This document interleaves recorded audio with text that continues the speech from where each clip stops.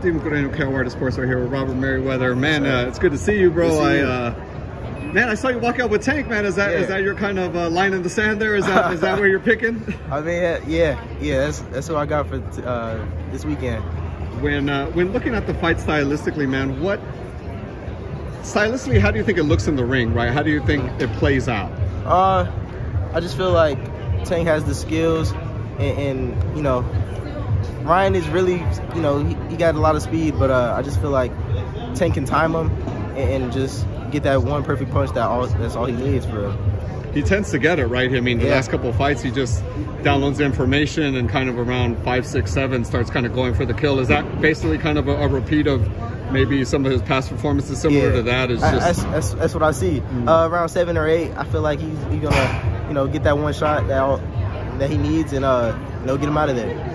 I know you've sparred Tank, right? Have you sparred Ryan as well, or just? No, just Tank. Well, when you sparred Tank, what did you learn about yourself from that sparring session? It gave me a boost of confidence for sure. Being able to be in there with him, and then, you know, him had me back in different camps and stuff. You know, working with him even more. So you know, I feel like I can work with a lot more people just from working with him and seeing different things from a southpaw and you know, putting it into my arsenal. Talk about the confidence that gives you, right? Being that not only did you spar with him, but like he called you back, so you must have done something right. Yeah. Talk about the confidence that gave you. I mean, after that, I work with a different mojo. You know, get in the gym. I'm just thinking ahead of what I want and becoming the champion. So, you know, being able to come back, I mean, it's the sky's the roof for me.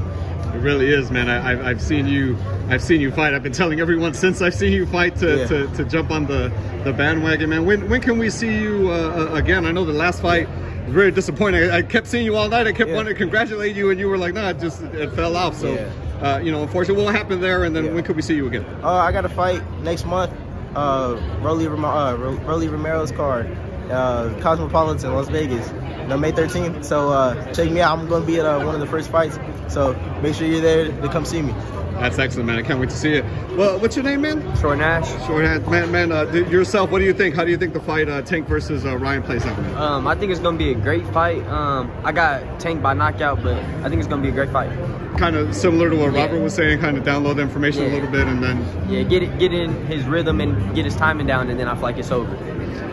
Just asking you both, being that you both kind of pick Tank, right, and the way it goes, knowing what we all know about Tank doing that, how do you combat that being on Ryan's side? I mean, he has to be on his toes all 12 rounds. I mean, there's no breaks, there's not 1 second that he can't be focused. So I mean, that's all he can do. Yeah, with Tank, you got to be perfect for 12 rounds because all it takes is one shot and it's over. We've seen it in many fights where a fighter might be winning or edging it out, and then you get caught with one shot and the fight's over. So you got to fight perfect for 12 rounds. Have you sparred Tank as well? No, I haven't, but... who are some of the guys you've been sparring? Gervonta Davis. I've been in there with a couple good guys.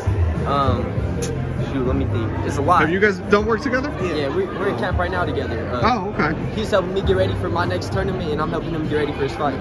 Man, talk about iron sharpens iron with you two, man. That's awesome. It's pay-per-view work. It's like, can't make no mistakes. It's great work.